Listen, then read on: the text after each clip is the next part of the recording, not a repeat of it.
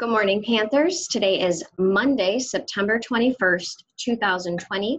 Please join me for a few moments of morning prayer and reflection. Today is the feast day of St. Matthew, one of the 12 apostles. St. Matthew was a tax collector before he met Jesus. In Jesus' time, a tax collector was not considered a good person.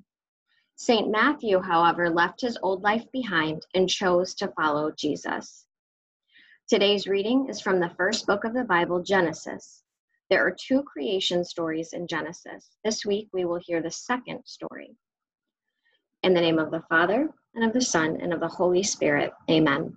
A reading from the book of Genesis. These are the generations of the heavens and the earth when they were created. In the day that the Lord God made the earth and the heavens, when no plant of the field was yet in the earth, and no herb of the field had yet sprung up. For the Lord God had not caused it to rain upon the earth, and there was no one to till the ground. But a stream would rise from the earth and water the whole face of the ground. Then the Lord God formed man from the dust of the ground and breathed into his nostrils the breath of life, and the man became a living being. The word of the Lord. Think about this silently in your heart.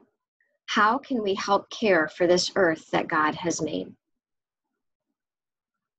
God of all creation, help us to be stewards of this earth, of the seas, and of all your creatures. We praise you for your beautiful work. May we be mindful of the care of your creation. We pray in the name of Jesus Christ, our Lord and Savior. Amen. In the name of the Father, and of the Son, and of the Holy Spirit. Amen. Please join me in reciting our Pledge of Allegiance. I pledge allegiance to the flag of the United States of America and to the republic for which it stands, one nation, under God, indivisible, with liberty and justice for all. Panthers, today, or this week, we continue with our monthly theme of the virtue of leadership, and this week we're going to focus on integrity. Integrity is the strength to be consistent between your values and your actions. I'm going to repeat that. Integrity is the strength to be consistent between your values and your actions. There is the common phrase, practice what you preach.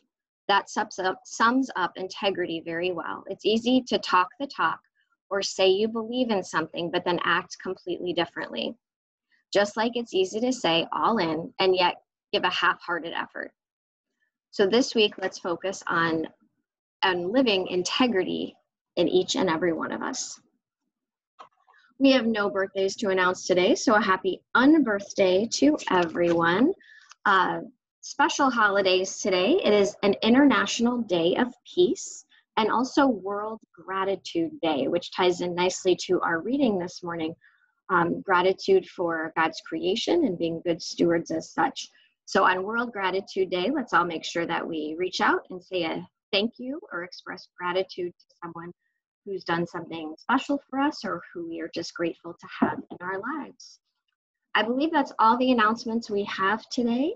Before we sign off, please join me in reciting our St. Anthony Faith Pledge. We, the students and faculty of St. Anthony de Padua Catholic School, vow to be Christ-like for the world. May our eyes see Christ in one another. May our mouths speak words of love and kindness. May our ears listen for ways to serve. May our hands reach out to help. May our feet walk closely with Jesus so that we may live in his light. Jesus, light for our world, shine in us and through us. Have a great day, Panthers, and St. Anthony de Padua, pray for us.